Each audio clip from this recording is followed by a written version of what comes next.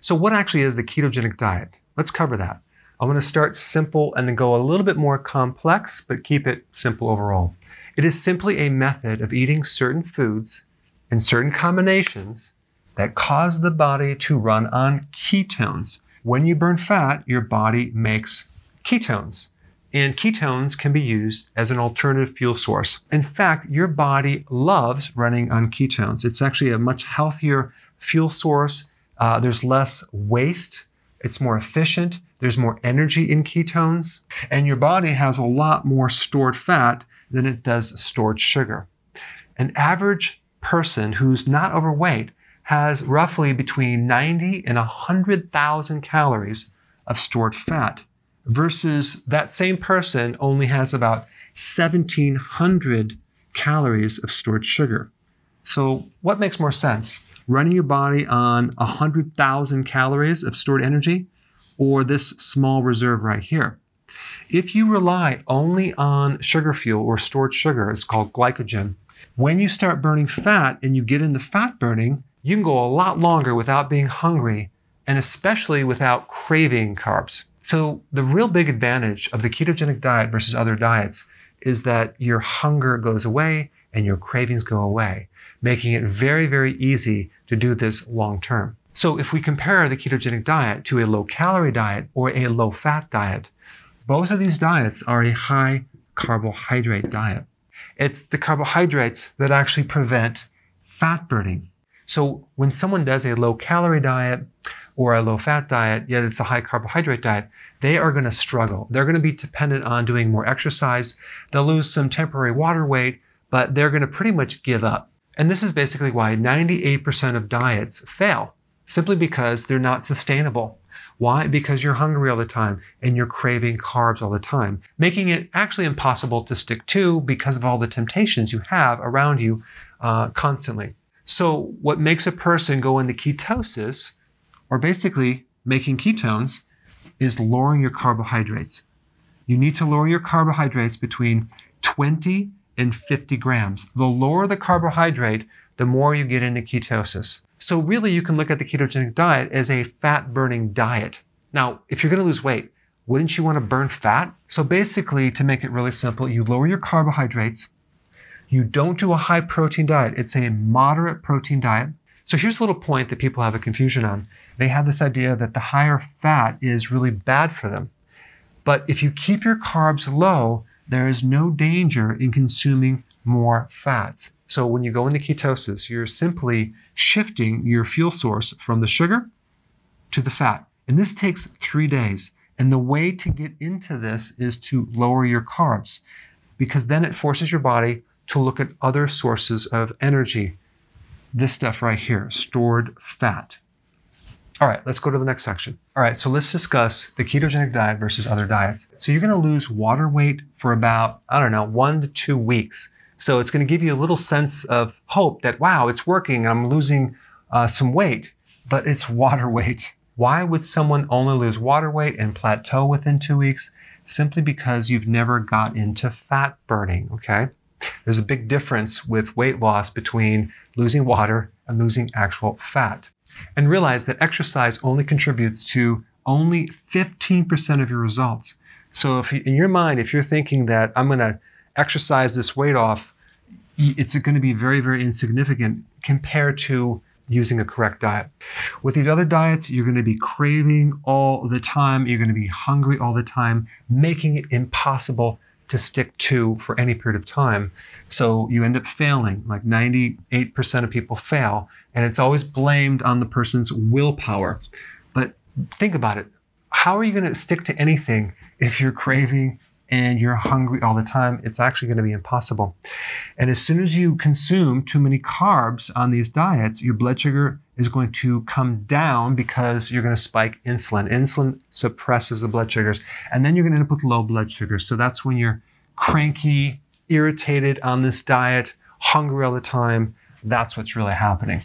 On the other hand, if you're going to do a healthy version of a keto plan, we call it healthy ketosis, you're going to actually burn actual fat. You'll lose some water weight, but you're going to start burning fat. And the less carbohydrates you consume, the more you're going to get into this fat burning.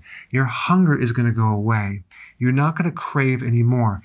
These two things alone will allow you to stick to it long term. If you don't have hunger and you don't have cravings and you don't have low blood sugar issues, it's not going to be painful. In fact, you're going to find that your energy is going to increase. Now, there is an actual adaptation phase, 2 to 3 days. It takes your cells to adapt to fat burning. So if you take enough electrolytes and B vitamins, you won't have any transitional symptoms. But you'll get into it, your energy will spike, your cognitive function, your focus, your memory will do better. Why? Because your brain loves ketones. You're going to find inflammation going down. If you have stiffness or pain in your body, that's going to come down. Your skin's going to look better, less acne. So I just want to make one little distinction. You have ketosis, and then you have healthy ketosis. Let me tell you the difference. Healthy ketosis is basically doing this low-carb plan with very healthy ingredients and nutrient-dense foods. Because one thing about the ketogenic diet, they don't really tell you exactly the quality of food that you should eat.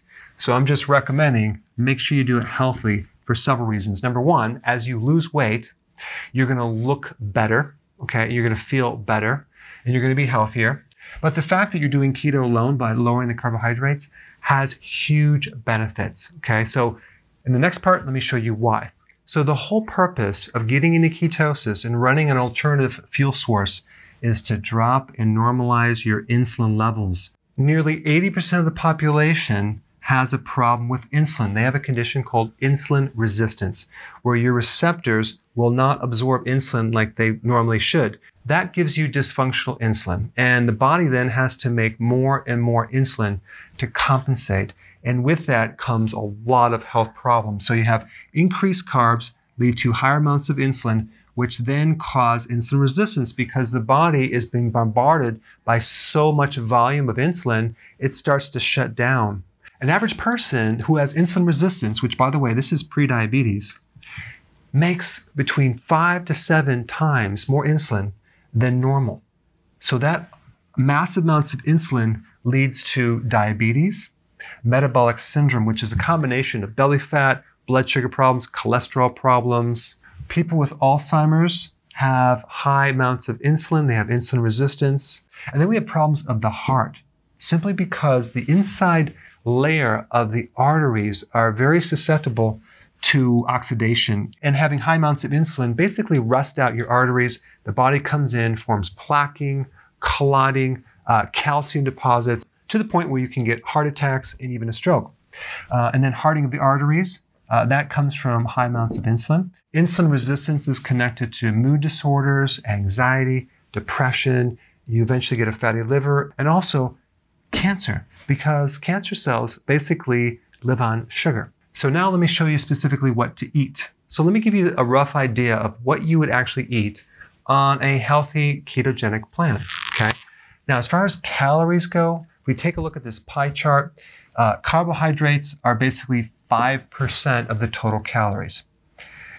I'm adding vegetables separately that aren't included in the carbs. In fact, I don't want you to count the vegetable carbohydrate for 2 reasons. Number one, there's not a lot of calories in veggies, number one. Number two, we want to encourage more vegetables. And so anytime we're talking about cutting carbs, we don't want you to cut your vegetables, okay? And vegetables have a very low glycemic reaction. They don't spike your blood sugars, and they do not increase insulin very much. And also realize that the fiber in the vegetable, and vegetables are very fiber rich, even though they're carbohydrates, they don't trigger the insulin response. So our veggies will be around 5% of the total calories, which is about 7+ cups per day, 7 to 10 cups per day. And then protein should be 20% of the total calories. That's basically 3 to 6 ounces per meal. Now, if you have a bigger person, have more. Okay, so this is just a range. This is a moderate amount of protein. And when I talk about 3 to 6 ounces of protein, I'm not talking about the protein in the product, like the meat or fish. I'm talking about the actual meat or fish by itself. If you were to weigh the whole thing, because let's say, for example, in fish, you have collagen, you have other things other than the protein. So 3 ounces of fish versus 3 ounces of protein in fish is a different value. I'm talking about the actual whole food itself when I talk about 3 to 6 ounces. And then we want about 70% of fat. Now this seems like a lot of fat, doesn't it? Well, let's take a look at an actual plate. Let's say this is your plate. You divide it down the center, and half of the plate, you add vegetables, okay, or salad. Then 1/4 of the plate will be your protein, and 1/4 would be your fat. So as you can see, this 70% of fat seems like a lot, is not as much as you think, simply because fat has more calories per volume. So this is about calories, okay? This is about volume of food. And then of course, over here, we have our small amount of carbs, okay? All right, so just let me give you some rough ideas on what we're talking about when we talk about carbs. We're not talking about breads or pasta or cereal or crackers or juice. We're talking about the carbs in nuts and seeds. Now, nuts and seeds have protein, okay? They have fat, but they have some carbs. So those are the carbs you're counting.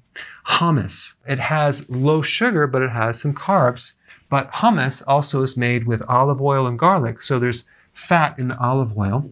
And then berries are very low on the glycemic index, but you would count the carbs in berries. And then protein right here, we have meats, we have fish, we have seafood, we have eggs, we have cheese. But of course, meat and fish, eggs and cheese also have fat. So when you're dealing with most foods, you're having a combination of things. So this basically, half of this could be a combination of some food with fat and protein. You're not going to eat them separately. Here's some examples of pure fat: butter, coconut oil, avocado. But see, avocado has fat and some carbs. Then you have olive oil, which is a pure fat. And then as far as the veggies go, you have leafy greens, and you have cruciferous, and there's other vegetables. So I recommend most of the vegetables you consume, leafy greens, as salads. Consume them raw. But if you're going to add cruciferous, I would recommend steam them or cook them, unless you're doing like a kale shake with some berries. That's totally fine.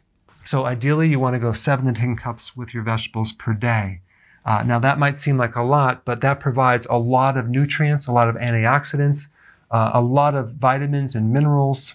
And of course, the cruciferous not only has higher amounts of vitamins and minerals, it has high amounts of phytonutrients, which give you additional health benefits.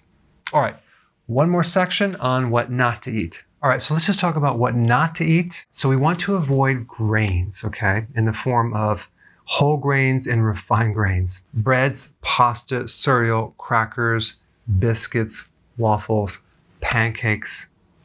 Even though something is gluten-free, it still has grains. So just avoid all grains. Rice, okay, avoid that. Then we have starches, potatoes. Okay, now rice is also a starch as well. So avoid potatoes, yams, sweet potatoes, rice, anything starchy, avoid it. Why? Because they're going to turn into sugar really fast. And then we have actual sugar, we have cane sugar, we have agave nectar, you have honey, you have fructose, high fructose corn syrup. You're going to have to avoid all sugars. Now you can do alternative sugars like stevia, monk fruit, xylitol, erythritol. These are sugar alcohols. They have a much lower reaction on the glycemic index than regular sugar. All right, and so you want to avoid GMO foods, okay? That would be soy oil, corn oil, canola. If you consume organic, you're pretty safe with GMO. And of course, juice is a sugar. You want to avoid that. And you want to avoid soda. There are sodas out there now that are flavored with stevia. Those are acceptable. But juice is loaded with way too much sugar. Okay, so as far as fish goes, very important. Don't consume the farm-fed. Do wild-caught. Much, much healthier. I have many videos on that. You can do a search on that if you want to know why. Pasture-raised organic eggs are the best. They're a little bit more expensive, but they are worth it. And then we have organic bacon. Okay, that way you know that the pigs are not fed the GMO grains. We want to avoid that. And I'll try to get the bacon that's sugar-free and nitrate-free. So if you're consuming cheese or cream or half and half or butter from grass-fed cows, it's definitely a lot better. Now, if you're going to do coffee, really try to get organic because coffee is one of the crops that's the most heavily sprayed of any crops out there. Okay, guys, there you have it. I have a really cool download below if you want to get a summary sheet of all the foods on a healthy ketogenic plan. Click down below and download it. And that way you have it on a couple pieces of paper and you can refer back to it. Thanks for watching. Hey, if you're liking this content, please subscribe now, and I will actually keep you updated on future videos.